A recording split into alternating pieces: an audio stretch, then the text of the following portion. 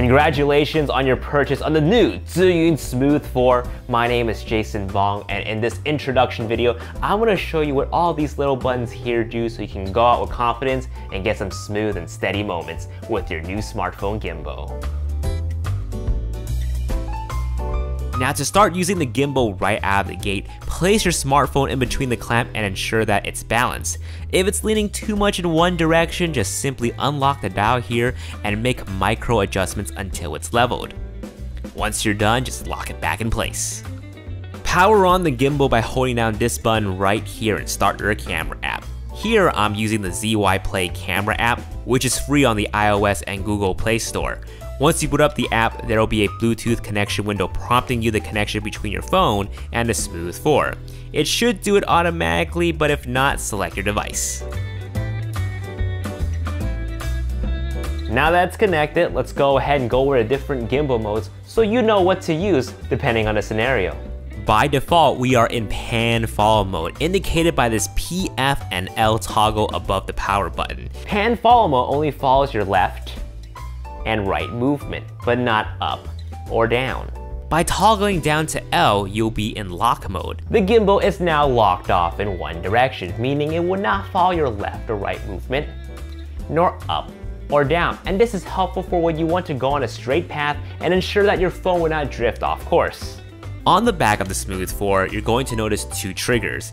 If you hold the bottom one, you will be in following mode. And in this mode, not only will it follow your left and right movement, but also up and down.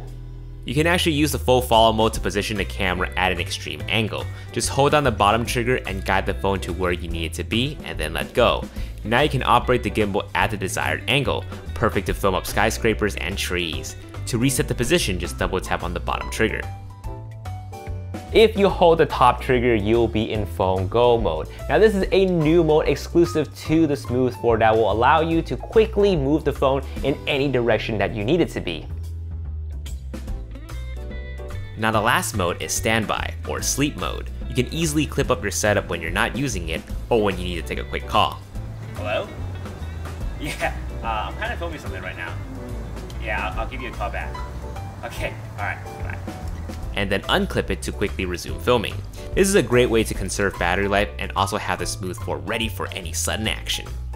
Now with those modes in mind, when you're ready to record, just hit the red button. And that's pretty much it if you want to start using the Smooth 4 right away. But if you want to unleash the full potential of your new smartphone gimbal and take advantage of all the available features on the ZY Play app, well then I suggest you keep on watching. Let's go over the user interface first. Starting in the top left corner, we have the home icon that takes you back to the device selection screen. To the right of it are a set of 5 icons. The first one lets you know if the Bluetooth is paired between the phone and the gimbal. The second one shows what photo mode you're in, and we'll go over the different photo modes in just a bit. Third is flash, fourth is timer, and the last icon lets you know if HDR is enabled or not. HDR stands for high dynamic range. On the top right corner, we have battery indicators for both your phone and your Smooth 4. Bottom left corner, we have the album icon and the object tracking icon, and we'll talk about how to access these in a later part of the video. Lastly, on the bottom right corner, we have the filter indicator letting you know what filter you have selected to overlay your photos and footage. Alright, let's go ahead and move on to the little buttons now. To navigate through the different menus, we'll be using the wheel to go left or right and the middle button to confirm our actions. Get it? Got it? Good, because we're going to start on the bottom with the basics. The red button here of course triggers movie recording. The button to the right of it takes a photo. The bottom button of the wheel allows you to access the album to all of your recorded contents. Now, it's important to note that you need to highlight and select the clips you want to save to your phone's camera roll if you want to offload your photos and videos to your Mac or PC. If you decide to delete a clip, just hit the trash can button up here. Moving on, the crosshair button that is to the left of the record button, that is the zoom and focus toggle, and the wheel on the side controls those settings. If you're in zoom mode, the wheel will control the zoom. If you press the crosshair toggle once, it will be in focus mode. Now the wheel will control the focus. As we make our way up to the rest of the buttons, the left wheel button here switches between front-facing camera and back-facing camera. Right wheel locks and unlocks the exposure compensation control. By default, the camera app will shoot in auto settings, meaning it will determine the best settings to properly expose the shot for you automatically. However, exposure compensation gives you a little control. In case you need a little light in your scene, hold down the center button to activate the flashlight on your phone. Hold it down again to turn it off. Top button brings up the video resolution option. The maximum resolution and frame rate would depend on the phone that you have. Rotate the wheel to select your choice. Once you decide it, tap on the center button and hit the menu button to exit.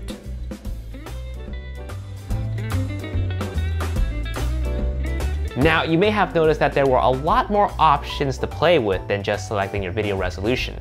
To bring those options back up, press on the menu button again.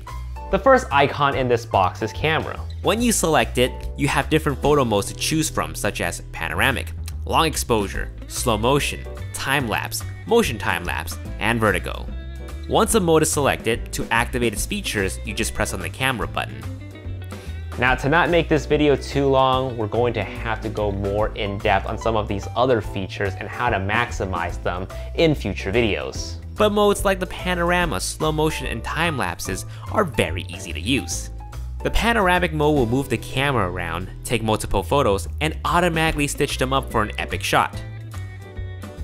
When slow motion is selected, it will record the video and will automatically slow the video down for you during playback. Other features like time-lapse, long exposure, and vertigo will have a window prompting you to program settings and waypoints before automating the movements to capture your perfect shot. Moving on to the second icon, which is the flash. You can enable this to auto or on if you want to use the phone's flash to light your photos. The last choice in the selection is steady light, which just turns on the flashlight of your phone. The third icon is self-timer, which counts down from 2, 5, or 10 seconds before taking a photo. Fourth icon is HDR, which if selected will take high dynamic range photos. The fifth icon is white balance, which will allow you to change the color temperature depending on the lighting situation that you're in. The sixth icon is video resolution, which we already covered. Seventh is manual control. Now, earlier we talked about how when the app boots up, it will default in auto settings. If you want to have full control of the camera settings, turn this on. Once enabled, you'll be able to use the control wheel to adjust each parameters to your liking. Eighth is scene, which gives you two options for responsiveness of the gimbal. Walking is selected by default, giving you normal responsiveness, or you can select motion if you'll be needing the gimbal to react quicker to your movements. Ninth icon is filter, which again allows you to select a filter look that overlays your footage and image.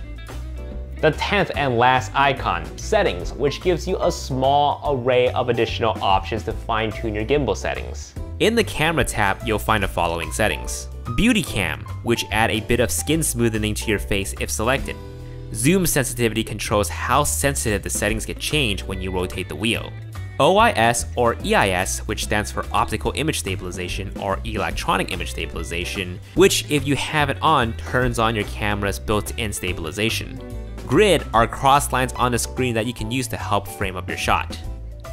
Next up is cam mode. Just leave that on Pro, trust me on that. In the next tab, which is the general tab, you can check which software version of the Smooth 4 you have. Now the very last thing to talk about is object tracking, which can be found on the bottom left corner. To enable this, just tap on the icon and draw a box over your subject, so as they move, the Smooth 4 will automatically follow them. Alright, I think you guys are ready to go out to create some art. But hey, before you go, don't forget to come back to the Zhiyun social media for future tips and tricks and tutorials on how to better operate the Smooth 4. Again, my name is Jason Fong. Thank you so much for watching this video. I'll see you guys in the next one. Peace. There has never been a better time to create photo and video content than today. Smartphones offer up some incredible image quality, and they deserve a proper companion for your photo and video adventures. This is Smooth 4, a product born for mobile filmmakers. Smooth 4 is a radical new innovation from Zhiyun that enables you to swiftly access your phone's camera settings at the push of a button, but more importantly, it provides some exciting new ways of capturing and even editing your footage together that's both easy and impressive. Hi everyone, I'm Brett from Infosmercial. One of the first things you're likely to notice about Smooth 4 is this control dial. This control dial lets you zoom in and out of your footage and control your focus manually. But it also enables one of the coolest new features of Smooth 4, Vertigo. The Vertigo shot has famously been used in Hollywood as a way of adding an unforgettable moment to your film. And now you can access this same Hollywood level effect on your mobile phone wherever you go. Vertigo is achieved by either zooming out while moving forward or zooming in while moving backwards. Both achieve a different effect, but leave a long-lasting impact.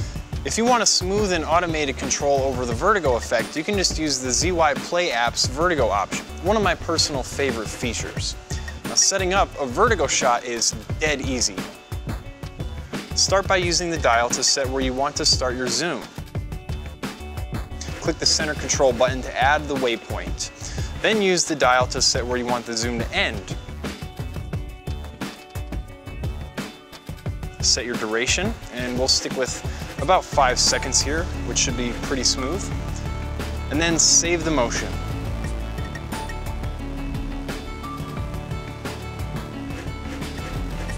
It's that easy.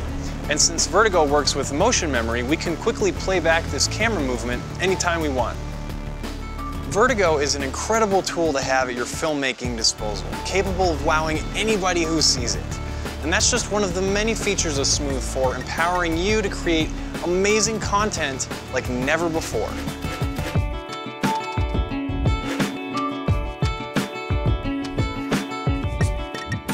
Smooth 4 breaks the mold in some intuitive new ways when it comes to controlling a gimbal. Take, for instance, entering standby mode. That's just as easy as rotating the gimbal arm into the locked position. Take it out of the locked position and Smooth 4 starts right back up. Here on the front, we'll see switches that offer a clear way of quickly entering pan following mode or locked mode. On the back of Smooth 4, you'll find 2 trigger buttons. Pressing and holding the bottom trigger button enters full following mode, giving you access to tilt movements. Smooth 4 will even remember your position when you let go of the trigger. When you're done, just double tap the bottom trigger twice and Smooth 4 will reset its position. Hey, pretty cool. The trigger on the top is a whole different animal and offers some incredible video editing possibilities. Pressing the top trigger enables PhoneGo mode, a mode in which the responsiveness of Smooth 4 is drastically increased. Using PhoneGo, you can create some incredible in-camera scene transitions. This is a pan transition. No way! Now this is a tilt transition. Whoa! Yeah! Then there's the pointy transition. I'll go with a Diet Coke, trying to watch my figure. And then of course there is the itchy transition. There we go, back where we started. Using the trigger buttons offer a really intuitive way of controlling your gimbal. Just point and shoot, it's that easy. Not only that, PhoneGo mode offers some really intriguing possibilities when you go to edit your videos together. And it's never been easier to be creative with your mobile phone than it is with Smooth 4.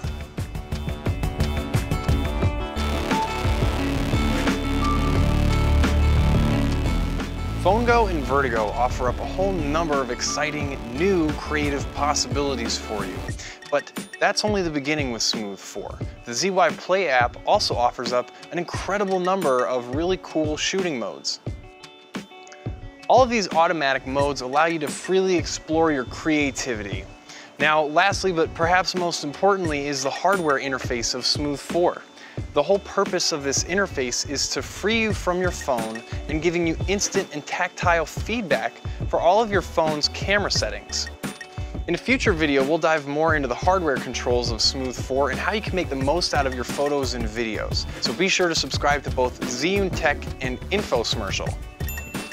Now, smartphones are obviously a very incredible tool to have, and it's never been easier to control your phone, your phone's camera, or a gimbal than it is with Smooth 4.